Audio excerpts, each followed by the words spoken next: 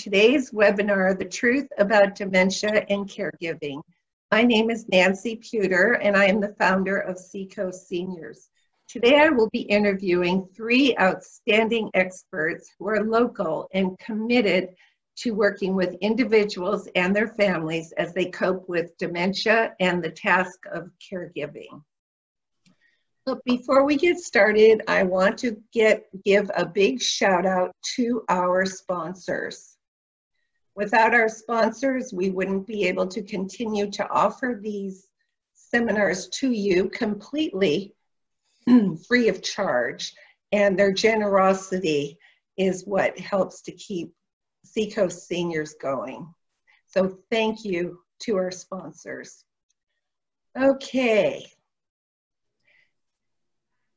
I also would like to give a big thank you to my business partner, Gabriella. Gabriella is solely responsible for putting on these events.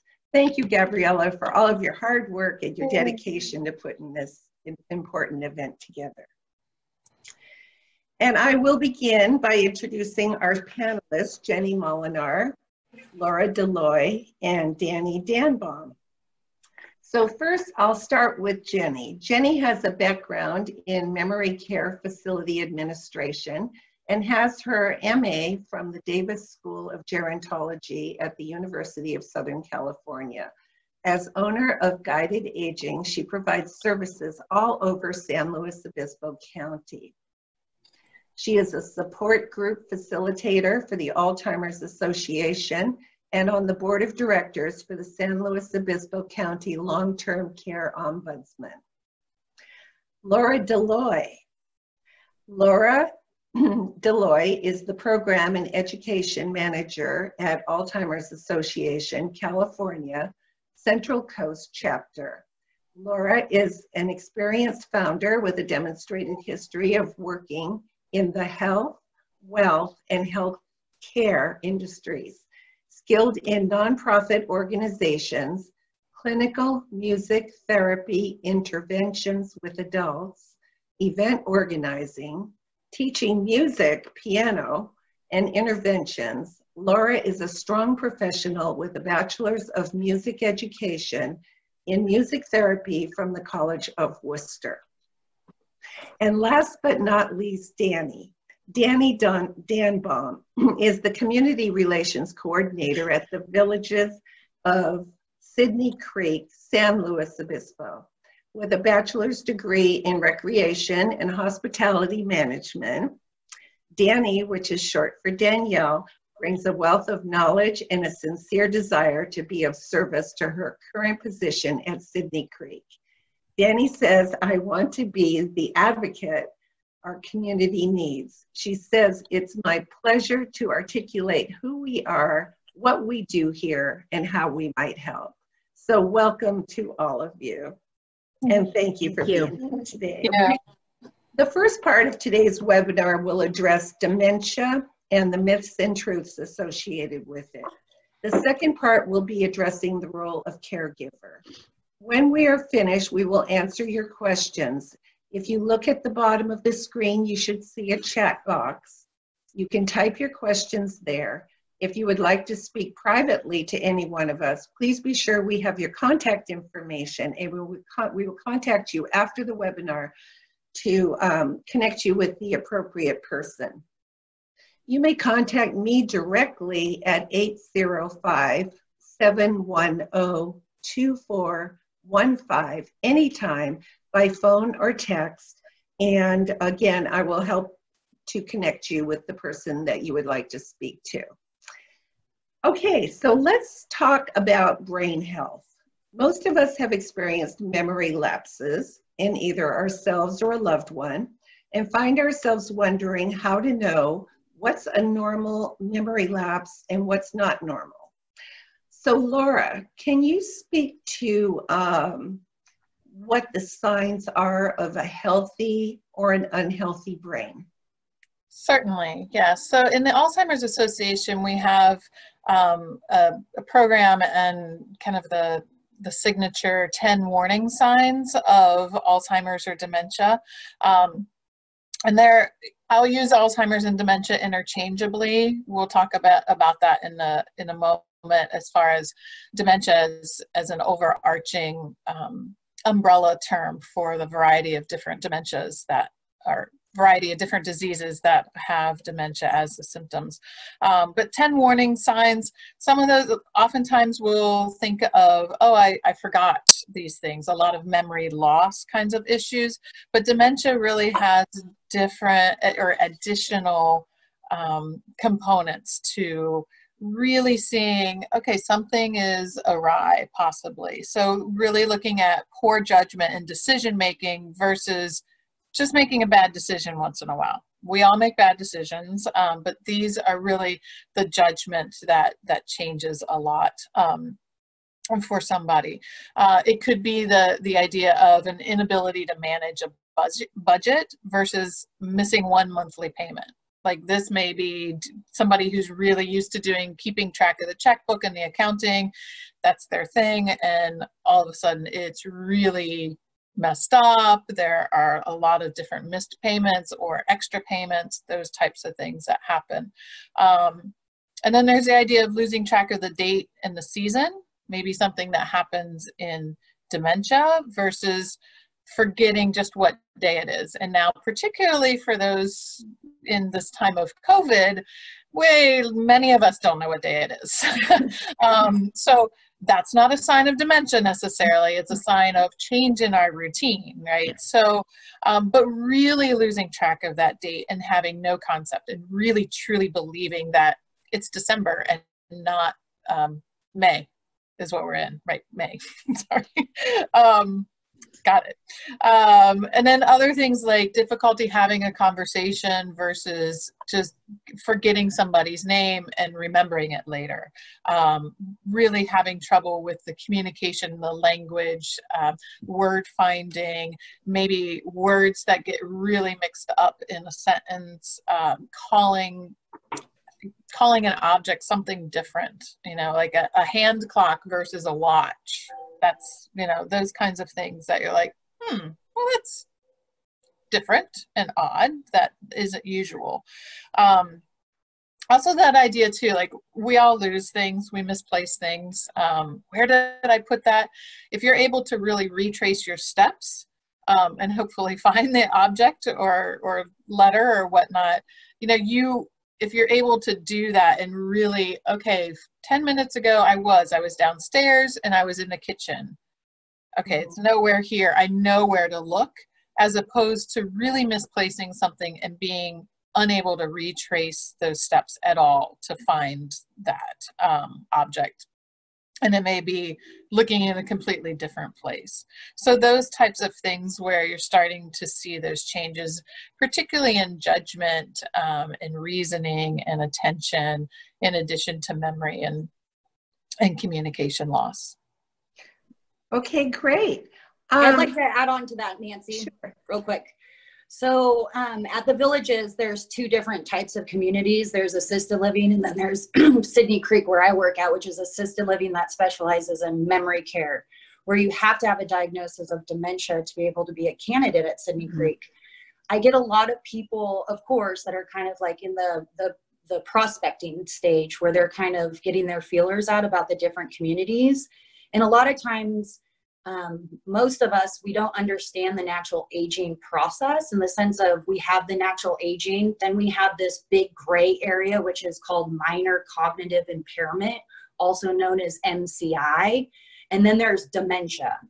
And even if you get to MCI or don't get to MCI again, which is minor cognitive impairment, that doesn't necessarily mean that you could get to dementia. You might not.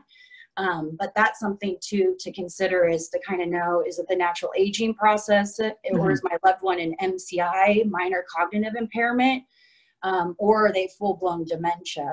And of course, we've got the great resources with Alzheimer's Association or somebody like Jenny, who can kind of help with a family in the process of, even if it's just in the MCI stage, to go, okay, here's the best communities to place my loved one, with the potential that it could maybe get to dementia or not to dementia. And the biggest thing that I tell my potential residents is, because they always ask me, well, what's the biggest difference between minor cognitive impairment and dementia? For me, a little Dannyism is once somebody's in that stage of dementia, you worry about them. Where in minor cognitive impairment stage, you do, but you're not worried about their safety so much. Mm-hmm. That's good. That's a good point. Jenny, speak to us and you know, answer this question, if you would. Is there anything that we can do to avoid dementia? Well, there's no foolproof, 100% certain way to avoid dementia, unfortunately. But there certainly are some recommendations that I think are positive for one's overall health anyway, that certainly are ways to improve our brain health and our physical health. So obviously staying active, both physically and socially. You know, both our bodies and our mind need stimulation to keep working properly. And so I certainly recommend to folks, especially now, even when we're in this shelter-in-place mode, there's still so many things we can do to stay active. We can still go for walks. We can still find ways to volunteer. And, you know, we can still do those puzzles on the computer or on a table to keep our brain moving. So there's so many physical and things that we can do and to keep our brain stimulated.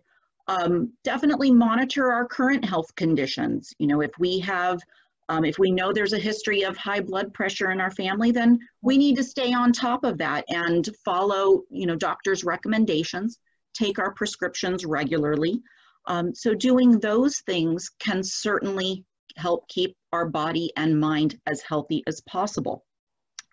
You know, the recommendation of not smoking, certainly following that's positive for both body and mind. And then also eating a healthy diet. Mediterranean diet, it's a great diet. There's quite a bit of studies that have shown that is probably the best diet to follow for your brain health. So reducing processed foods, eating heavily plant-based, reducing some red meat, those are things that can benefit us in general. And, you know, everything in moderation too. Enjoy that glass of red wine and just staying moving and keeping our brains active too. So those are kind of the best tips that we've heard in general for just overall wellness. And that's what I tend to also encourage families if they're worried about, you know, not having, you know, that diagnosis of dementia. Let's take care of ourselves in general, and that will improve our overall health and, you know, can't hurt. Okay, great. Well, you know, did I mention that we were recording?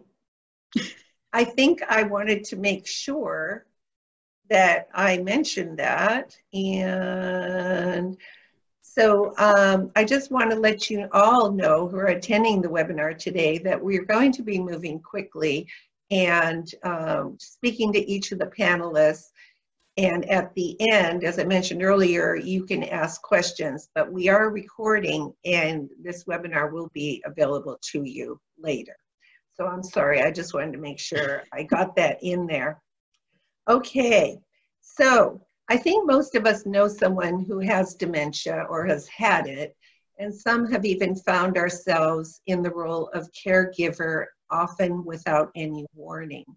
What I would like to talk about is some of the long-standing myths and myths that are associated with age-related changes, getting older, and brain diseases like Alzheimer's. So would it be okay if I go through some myths one at a time and ask you to comment on these? Okay, so let's start with Laura. Laura, myth number 1, dementia and Alzheimer's are the same thing. So I will say the Alzheimer's Association, the real name is Alzheimer's. We work with people with, and caregivers with Alzheimer's and all other dementias. So that can be a little bit confusing. But dementia, as I had mentioned just a little bit earlier, is more of an umbrella term to describe a variety of symptoms. And some of those that we went through in the warning signs type of thing, where there's cognitive decline of memory, of language, of problem solving, in that all is impairing daily function.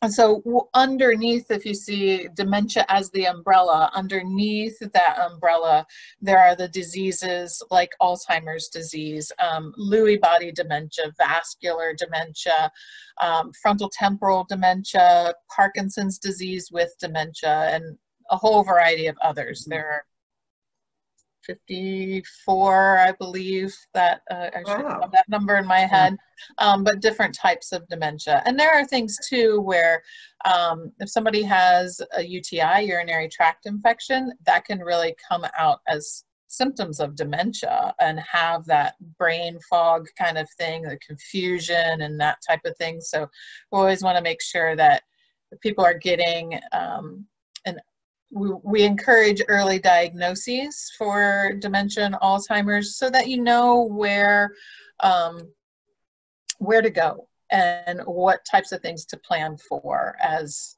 people are getting into the process of the disease.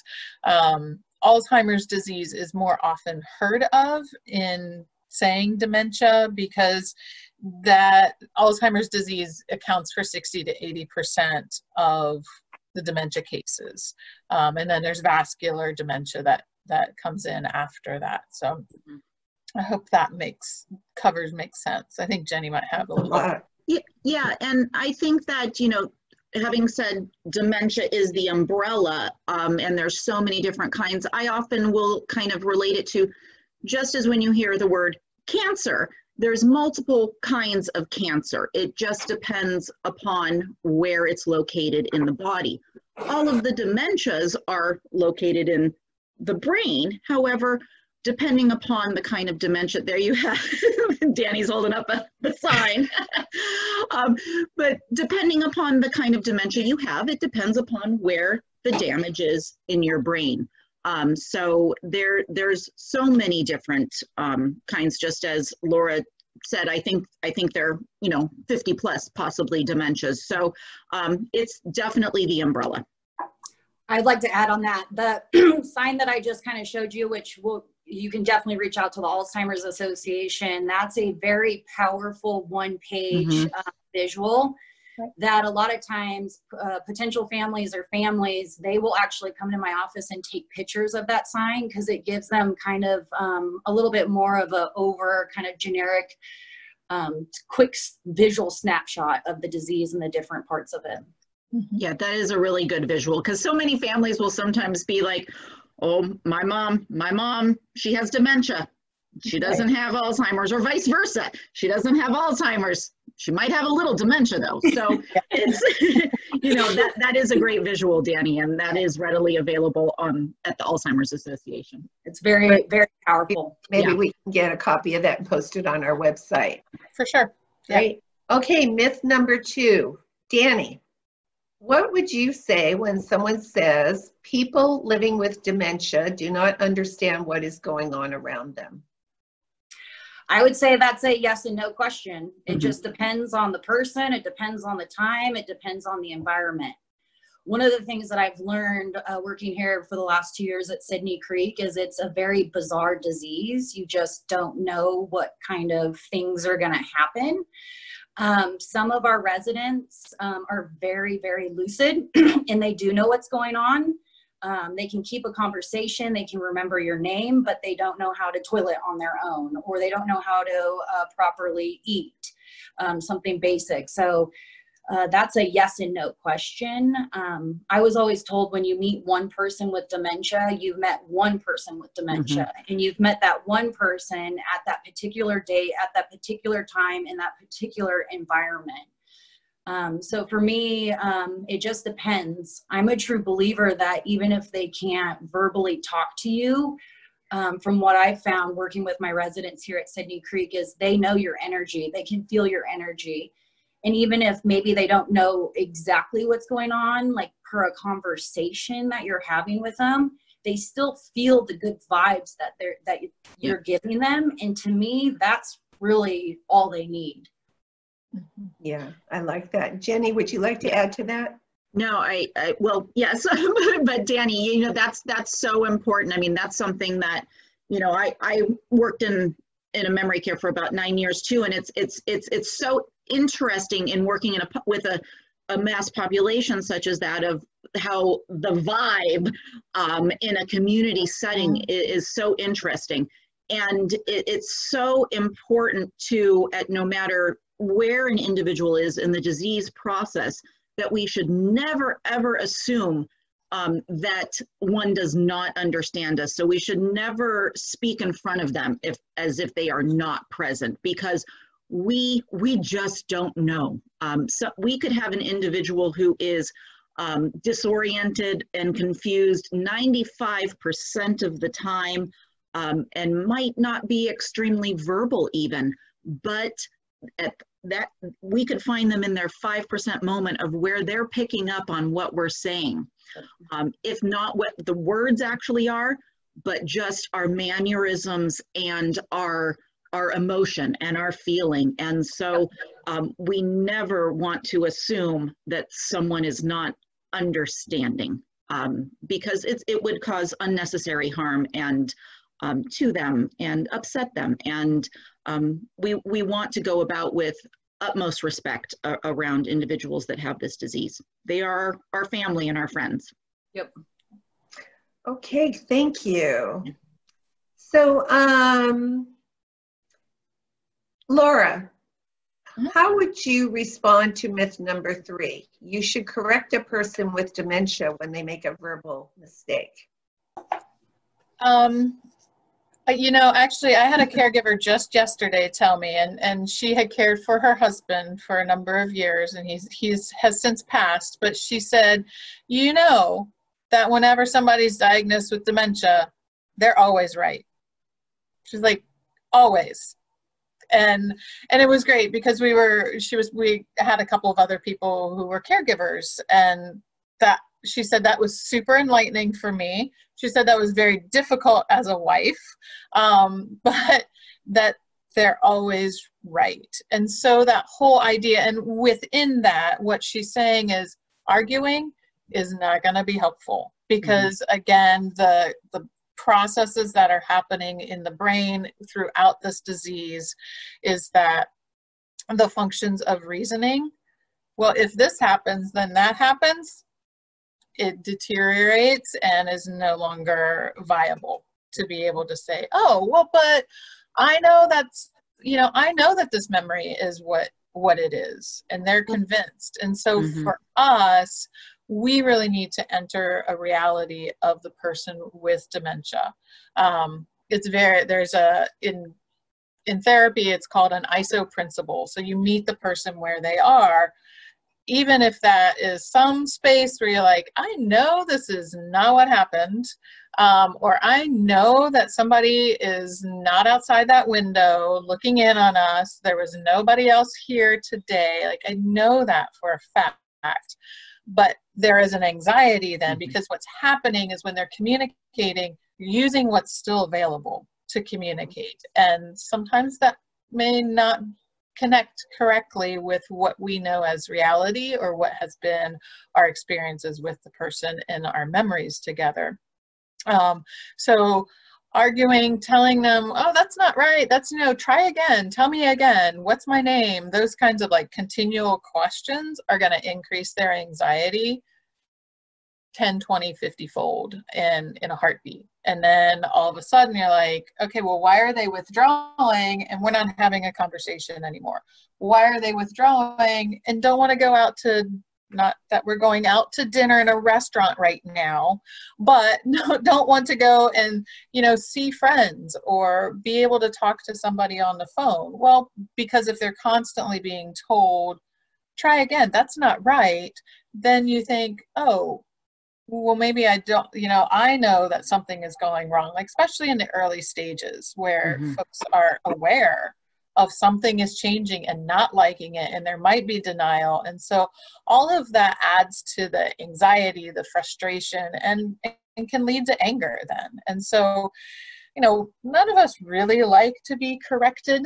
You know, we can be, you know, we can have good feedback, right? Yeah. But so figuring out how do we differently communicate with a person in the disease process. You know, being able to have those conversations early on as far as, okay, the words are slipping or things are getting disjointed in conversation. Do you want me to help to fill in a word, or would you like me to just give you more time? Like, if you can have that conversation with your loved one early on, that can really it can be a big game changer as you move forward through the disease process. Because there's also, within taking more time, it will allow those connections to do what it needs to, get those synaptic connections happening in the brain that may just take more time. And so being able to have that conversation can help to decrease the frustrations on the caregiver part as well as on the person with dementia. So I would say don't always do that correction. And if you do want to make a correction, like, really be aware of how that sounds. And is it going to be something that makes a person withdraw? Or is it going to be something that makes you be like, no, I know I'm right? You know, so those kinds of differences, both and. Well, I've seen it all. I think we all have, how the spouse or the family member reacts to the person with dementia. And I've seen the whole gambit, and I always wondered what was the right way to go in that scenario. Danny? I'd add to that. Yeah. Part of the training that we do at Sydney Creek is to help with our care staff or our life enrichment team, or really any departments here at Sydney Creek, to enter into the reality of our residents. That's very important because it's not what we're used to. And we want to be able to speak the language. Now, that might not be verbal, right? It could just be physical or that energy type, but it's really about trying to get to see it from their point of view, right? You can't really judge somebody until you walk in their shoes. You kind of have to see where they're at in their reality. And maybe instead of at that point correcting them, you're like, oh, I understand why you think that this is what it is. And then learning to play on it, but not play on it too much. So there's that kind of gray area too, but definitely learning about that reality that they live in, whether it's pleasant or unpleasant, and trying to find where you can go from there. That's great. And I'll also say, like, really that concept is validation. Mm-hmm. You know, it may be, wow, you sound really upset. What else is behind that? Those types of things, like really reflecting that conversation back. Okay, we have about 10 minutes to get through 4 more myths. So, no problem. Just a heads up, everyone. This conversation is just so deep that we've talked about doing a part 2, so stay tuned. Laura, what would you say to myth number 4? Dementia is not fatal. Well, many people think, again, dementia as just having some memory problems, but it really, as the disease progresses, it does lead to complete brain failure. That is what's happening in the brain as the plaques and the tangles affect every part of our body and our system. There are sometimes other comorbidities, other disease processes that happen. Oftentimes there could be hypertension or other cardiac issues, so that could lead to, not dying of dementia, but of a heart attack or of cancer. I mean, it doesn't, because you have dementia doesn't mean that you don't, like you have this barrier where no other diseases are coming in. That's unfortunately not the case. So that could lead to a more sudden decline for somebody. But dementia is the 6th leading cause of death in the United States. And 1 in 3 older adults will be diagnosed with Alzheimer's or another dementia. And then once that, the length of the disease process can be 4 to 8 years. Sometimes it can be longer. Some folks see that process in early things. It could be 10 years, it could be 15 years. again, it's different for everyone. Yeah, my dad was 20 years. Yeah. Oh, wow. 20 years before he passed away. Yeah. Could So, I just add one little quickie thing yes, onto that one? You know, ultimately, you know, in kind of layman's terms, ultimately having dementia, the progression of it, it's where it starts to just shut off the electricity in the brain and the body. So things start just shutting down, and that's, you know, as Laura explained, yes, you can die from dementia, but ultimately it's the shutdown of the body and the other functions that happen. So most individuals certainly, you know, pass away from pneumonia most likely, because they're not able to swallow as normal, or they become sedentary, and so that's what we typically see. Individuals pass away from pneumonia or something very similar to that.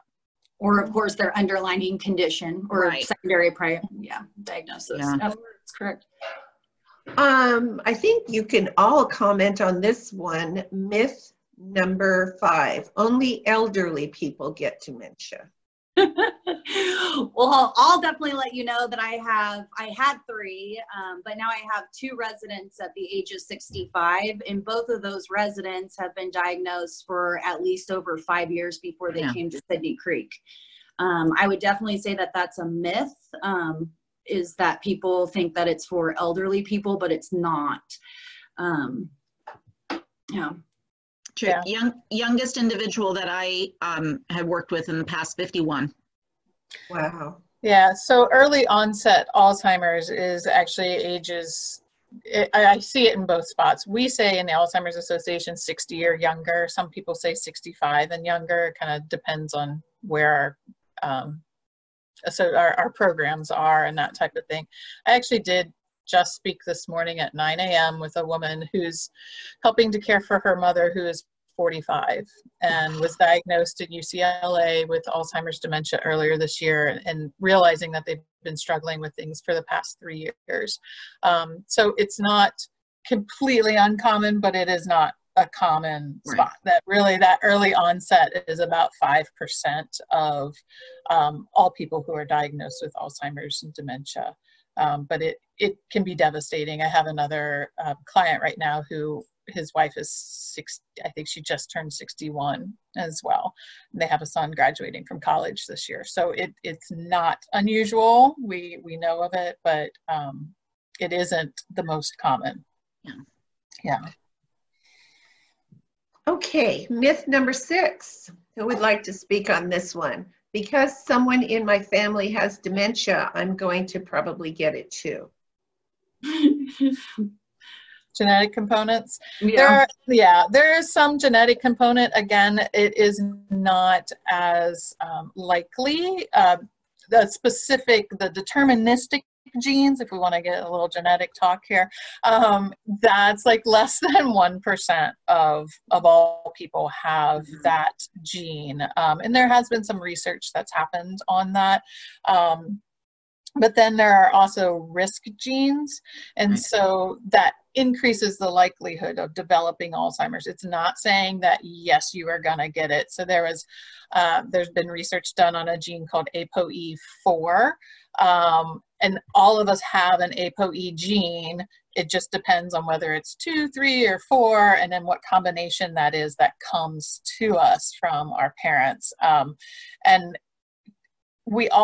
since we do all inherit that, it depends. If we inherit one copy from of an E4 gene, then we'll have an increased risk of Alzheimer's disease. If we, inherit 2 copies, then that's going to be a greater risk. But there are those risk factors. Our Hispanic populations and African American populations also have a higher risk increase. A lot of times that's due, as Jenny was talking about earlier, to like diet and hypertension and those types of things too.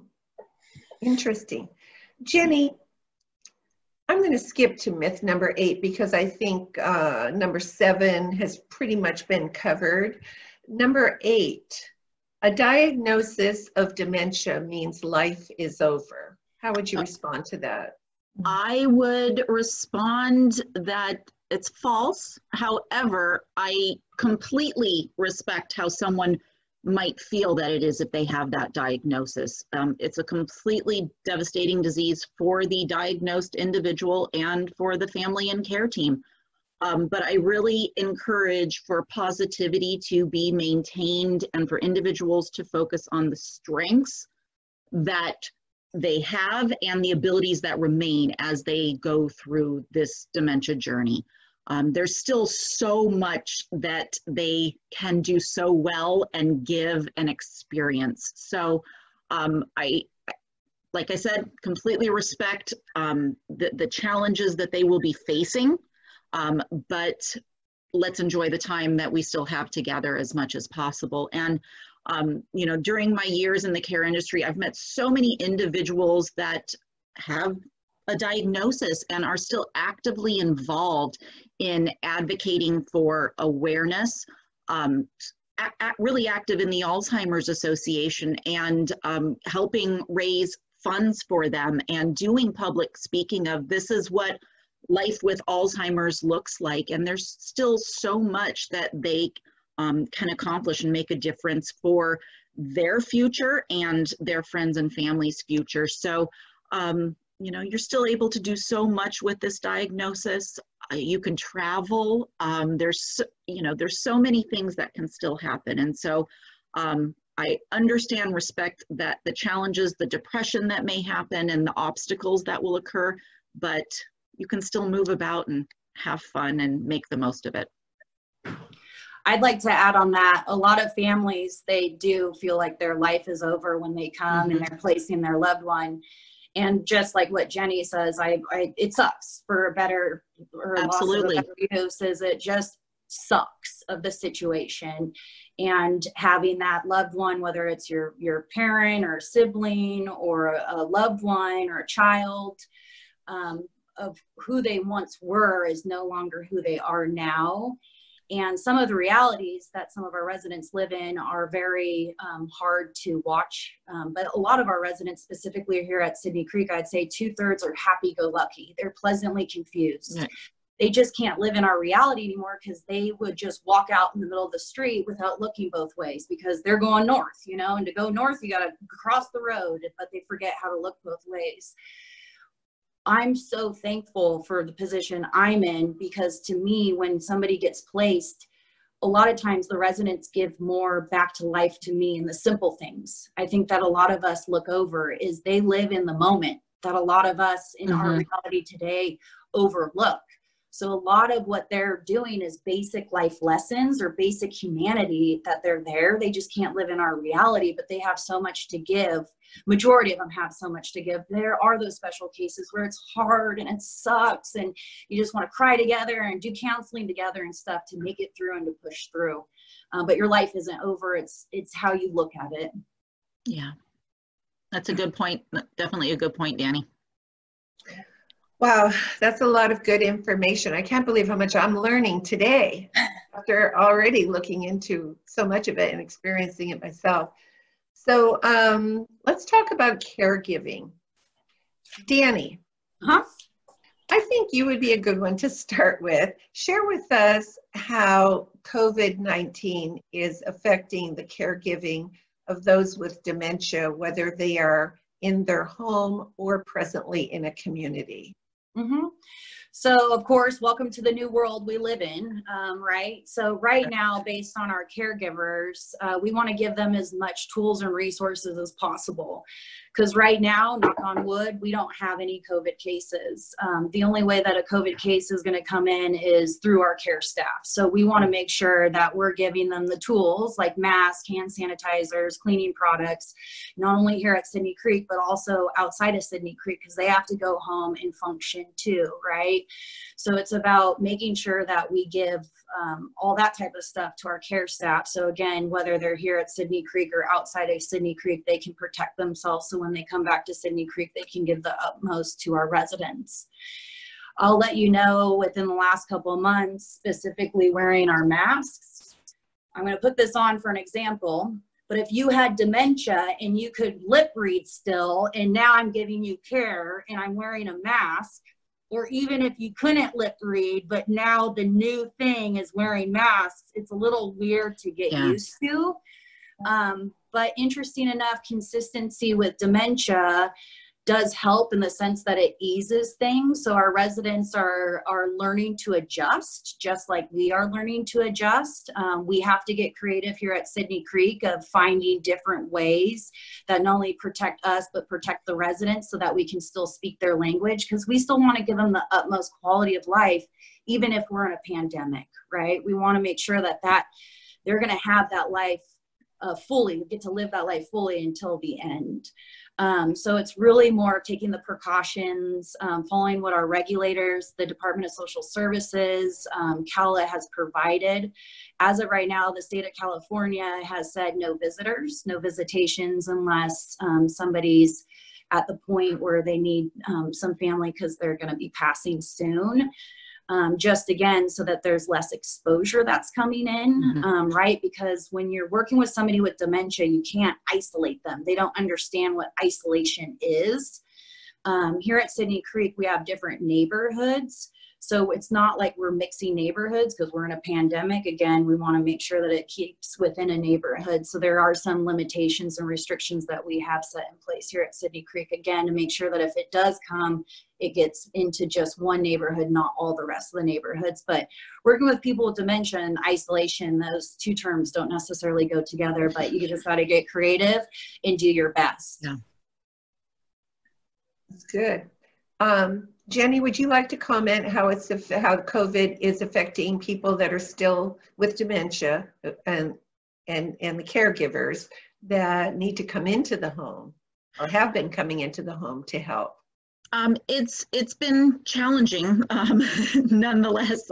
So a lot of the same things that Danny mentioned in a community setting that they're facing, even individuals that are at home that are having caregiving staff coming in, there's the same concerns there because they're individuals that are coming into a home setting and then going back to their home setting. So it's the back and forth and giving and working with the caregiving agencies to make sure that they're giving appropriate supplies to their caregiving staff, as well as having appropriate supplies in each home as well that they're visiting. So it's just making sure that we're covering all bases for, taking those same universal precautions that we've always taken, but taking it to the next step. So that's what I'm reiterating with the families that I'm working with, as just from the general sanitization of everything.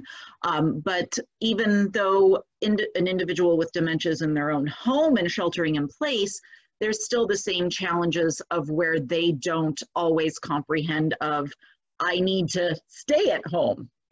Those outings that they may have been getting once or twice a week by either a caregiving staff or their loved one aren't always happening as often as they used to.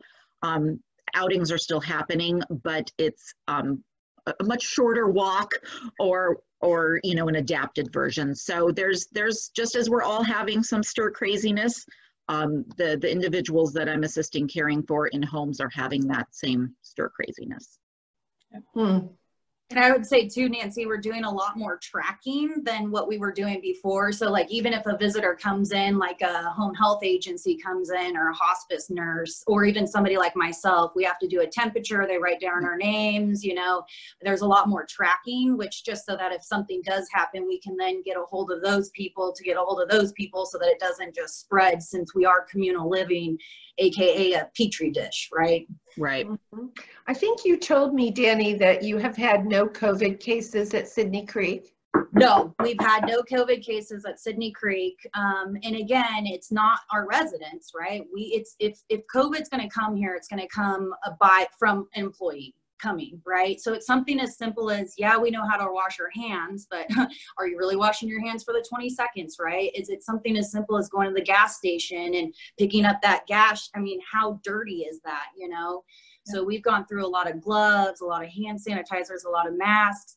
again, to provide that for our employees, because especially within the first month, we didn't want to take away from like the local hospitals and stuff like that. So, but again, it's not only doing our due diligence here at work, but it's also outside of work, so that again, it doesn't come in for any of us. Okay, so Laura, do you have some tips for supporting persons living with dementia who are receiving the home-based services? Do you have some tips that you could give them? Yeah, and I think, are you speaking specifically during this COVID time as well? Kind of, is that, or just both, in general? either with or without COVID. Right.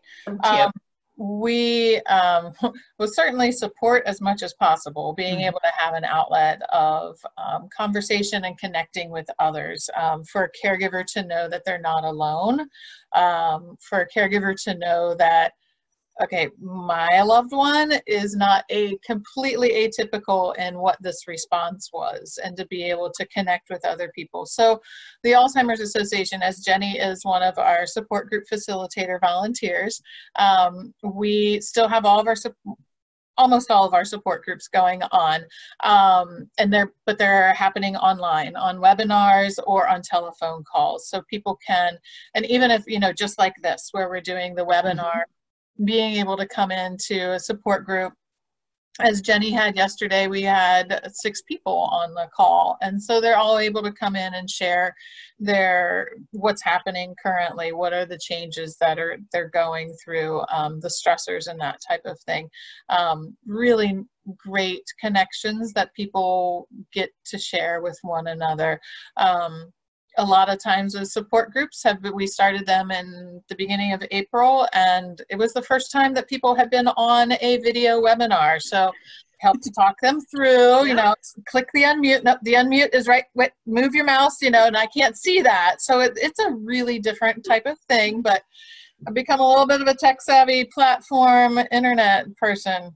Not really my background, but it's been so good for folks to be able to, and if they can't do the video call because some computers don't have the camera, or just there's too much going on to try to figure that out, people can just phone call in. So we always have that as an option to the call. They won't be able to see others, but it has been so neat when folks have come in and they're like, oh my gosh, I can see you. It's so good to see other people. And it's like you want to grab them and just, as we all do. But that, I think, has just been really, I'm grateful that we've been able to still continue that. Yeah. We also have caregiver education classes that happen every month. I do a 2-hour class.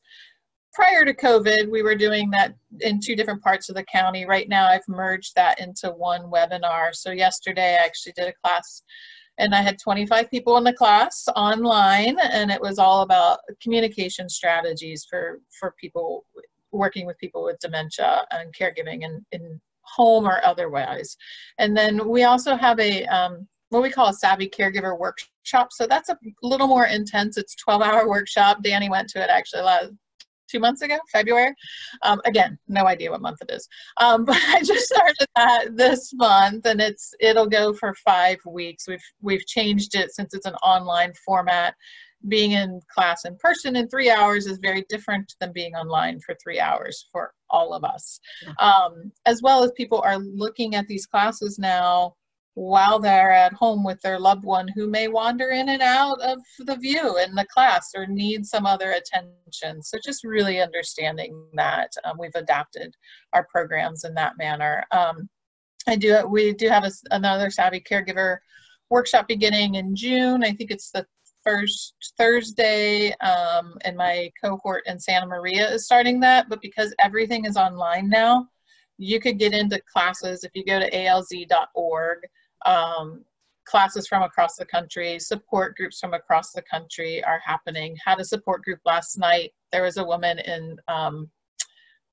from Arizona who logged into the group there, and all things are secure, and we have the waiting room and all of that stuff. So definitely a good way to help support the caregivers who are at home still. Thank you. Danny. Yeah, I'd like to add on to that. I highly recommend, and I recommend everybody who comes through my doors here at Sydney Creek to reach out to the Alzheimer's Association, specifically to the Caregiver Savvy Series workshops. Even though I go through intensive training here at Sydney Creek, it doesn't hurt to also get a different perspective of more tricks and tips, right, about a disease that's always evolving too. Very informative, very up to date, and it allows you to reach out and meet people that are going through similar situations. I know it helped me in a different disease when I reached out and found other people that were going through it so that I could learn from others or be an advocate for others to help them through the process, even though that person might have a different story to tell or experience. But it doesn't hurt. To me, knowledge is power. Worst case scenario, you don't use what you don't want, and you pick up on those little golden nuggets, and it allows you to better understand the disease than go, oh, my life is over. My mom's no longer who she is. There's no more of her left, but really there could possibly be that gem. It's just about getting to that gem and creating that best life for her till the end. Okay, I'm going to talk a little bit about COVID just because it's timely and a lot of people are dealing with it right now. Jenny, what would be some things to consider if your family member's residential community has an incidence of COVID-19? Well, certainly that is, if you were informed of that, that's something that you need to, take with all seriousness and certainly see what does that really mean? And how is the community handling it? And I know that this kind of might segue into, what we were going to talk about as far as, do you want to make that rash decision and move your loved one from that community? And I think that that's probably what would pop into most as the first and automatic thing that they would want to do or consider doing. And I don't, think that, that you need to really give that a lot of thought if that's what you really want to do, to pull your loved one out of an environment that they're used to being in, because consistency is so important, and there is trauma from moving, someone from their current location. And so less moves the better. So I would certainly encourage families to have a strong conversation with the administration of the community of how are they handling this. Is the individual, of course, they would be isolated as well as possible. So having a strong conversation with the administration of the community, and then really looking at the big picture of what that would really entail in moving your loved one home.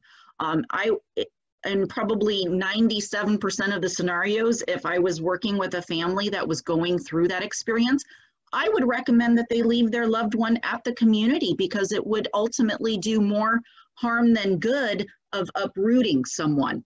And there's still the same risks of having someone caring for someone at home, probably more risks actually, than if they were at that community where they could be kept as safe as possible. So that's certainly, no rash decisions if that were to happen, because probably an individual is safer living in a community setting right now than at home with constant care coming in and out. Danny, yeah. What are some of the things that you would say to someone that they should consider before moving someone out of a care community? Well, I think what's hard about this time is we're in uncharted waters, right? There's really no set game plan. We've never gone through this before. And even what Jenny, and I agree with Jenny, I would leave my loved one there just knowing that they've already been exposed to COVID-19 at that point. Once somebody else has already been diagnosed with COVID-19, more than likely everybody at that community, again, going back to the Petri dish, has been exposed. And then working with a clientele, with people that have been diagnosed with dementia, like Jenny said, it could be very hard for them to move and not understand what's going on. You're taking away the space that they're very familiar with. So that has to be more of what's best for you, Yeah. knowing that you have a plan in the future. Because a lot of times during a pandemic, people make rash decisions, right? And we've seen that, not here at our community, but over at my other campus, where loved ones, not diagnosed with COVID, it was the beginning of the pandemic, moved their loved ones out of the assisted living, took them home, which I understand that initial, like, oh, I don't want to get them exposed. However, now they're at home, their loved ones can't take care of them. They want them back in assisted living. And it's harder now to get back into assisted living just because we're all taking the precautions necessary. Because again, we don't want to be the community that brought somebody, a resident in. I mean, we're already dealing with making sure our employees don't bring it in, let alone a resident to come in to then affect others. So it is definitely, it's one of those kind of like day by day, hour by hour, we kind of have those precautions in place. Like even if somebody's coming to Sidney Creek, we still have to do our due diligence of a 602, that physician's report, whether it's a pandemic or not a pandemic. That 602 physician's report is always so hard to get. We still have to do an assessment. Then with this whole COVID-19, we have to kind of watch who's going in and out of their home or a different community they might be coming from. We might ask them to kind of isolate themselves at that community, or try to take them home at the home to isolate, to then bring them maybe a temperature before. Again, it's kind of case by case, day by day, hour by hour. But in regards of moving a loved one out, I would highly recommend that you think through that plan first, and that you have a plan, not only to bring them home, but what happens when you can no longer keep them at home. What is your plan to move them back, or where do you go from there? Great information. Okay, well, let's open it up for questions. If anyone who's listening has a question, you can type it, click on your little box at the bottom of the screen that says chat, and you can type in your question. Right now, we don't have any questions. We have some nice compliments. We have some nice compliments. Great information. Thank you so much. Good morning. Thank you for doing this. That's from Jana.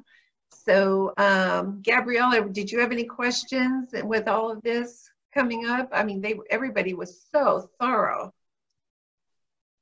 Well, that's okay. That's all right. Just remember, you can always get a hold of me, and we can make sure that your questions are answered. Larry says, I've learned so much. Thank you. And Clarice says, great job to one and all of you. Okay, well, I'd like to thank all of our panelists for participating today. Your willingness to take the time to provide this valuable information in the midst of your busy work schedule is a testimony to your level of commitment to getting the truth out there about dementia and caregiving. You are my heroes, and I'm honored that you've donated your valuable time today. So as I mentioned earlier, this webinar has been recorded and will be available to you after today's event. And for those of you who don't know, in addition to my role as founder of Seacoast Seniors, my day job is as a realtor at Nancy Puder and Associates, Keller Williams, Pismo Beach. My hope is that you will consider me your resource, not only for to obtain information for older adults and their families, but also if you or anyone you know is in need of real estate services. I want to thank you for attending our webinar today, and we look forward to seeing you again at one of our future events.